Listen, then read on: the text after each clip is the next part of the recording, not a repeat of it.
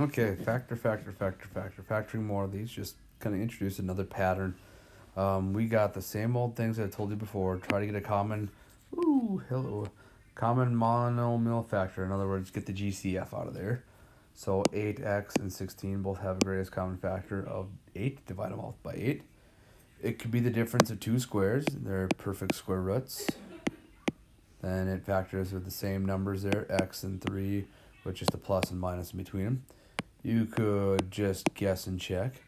Or it could be a perfect square trinomial where they're not the difference of two squares, but they are perfect squares, and they get you the exact same thing twice. Now, a couple of new patterns would be these two special cases. One that is the difference of two perfect cubes. Now, perfect cubes would be anything you could take the cube root of and get a whole number, just like perfect squares. 1, 8, 27, 64, 81. Okay, just to kind of name a few. I take that back on 81. I'm not so sure about that one. But anyways, I'm looking to see what to the third power gives me x to the third, x. What to the third gives me 8, and that's 2. So when I'm putting in these a's and b's, this is my a and this is my b. So if it's difference, it's a minus b, so x minus 2, x squared plus 2x plus 2 squared, which is 4, right? 2 squared is 4. Okay. If it is the sum,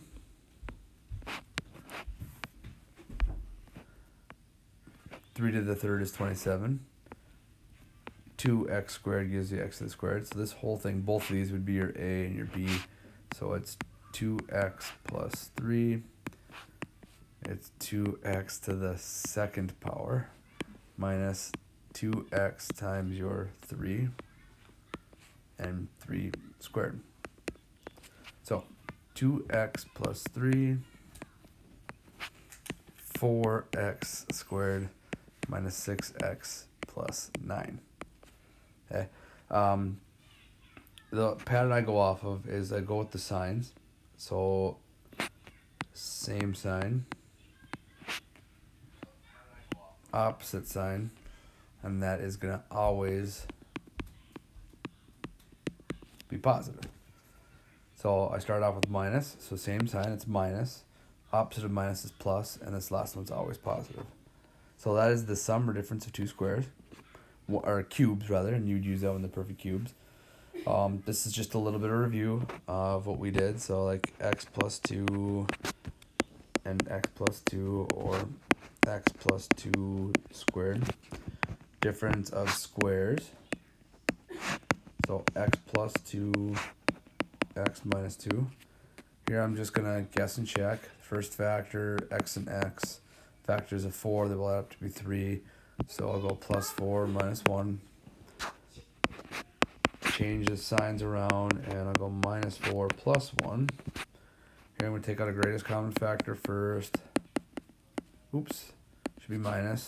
And that's also the difference of two squares. And then here I can take out a 3. X squared minus 2x plus 1. And factor that more, get x minus 1 and x minus 1, or x minus 1 squared with a 3 out top. Alright, so here, the sum of two cubes, because 5 to the third power gets you 125. X to the third power gets you there. So 5 plus x. Okay. Then it's a squared, so 5 squared is 25. Multiply those two together, get 5x, and then x to the second power. But it should be same and the opposite, so that's going to be a minus.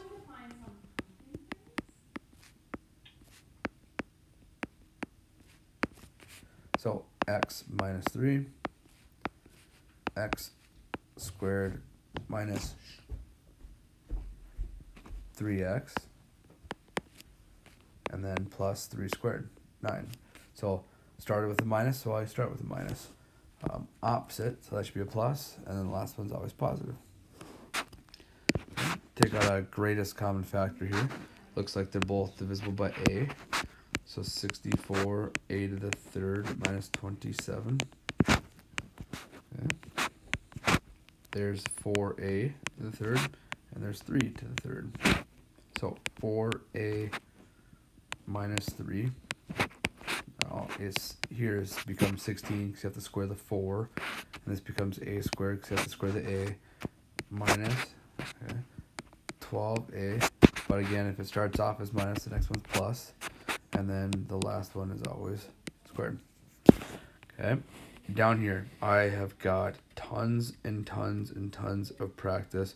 You kind of pick through the ones, okay, for the different cubes, and you can keep on doing those. I want to talk about if it's to the fourth power.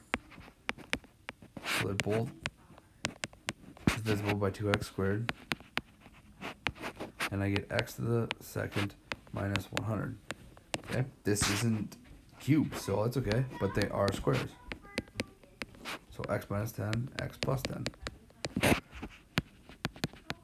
There you go. Just because there's a binomial doesn't mean that it's going to be the difference or sum of two cubes now. It could still be the difference of two squares. Okay, here, x to the fourth. I want them to add up to be x squared, so my factors of x to the fourth are going to be x squared and x squared. Now, what are the factors of negative 24 that add up to be by 5? Plus 8 minus 3. Okay, again, I've got a bunch of other ones here. Like, for example, we got the factor by grouping. If there's four terms or a polynomial, I'll group 2 at a time. Take out a 9x to the second and get x plus 2. I need an x plus 2 out of the second one, so I'll divide the backside by negative 4. Get 9x squared minus 4. And we got x plus 2. Oh, here, these two, difference of two squares. 3x plus 2, 3x minus 2. And again, x plus 2. Okay, so there we go. Factor, factor, factor some more. There's some more factor by grouping on here that you can try out. I got my notes solutions on the PDF as well. But again, practice will only help you out. If this video wasn't enough, go to YouTube, get a bunch of other videos to watch as well.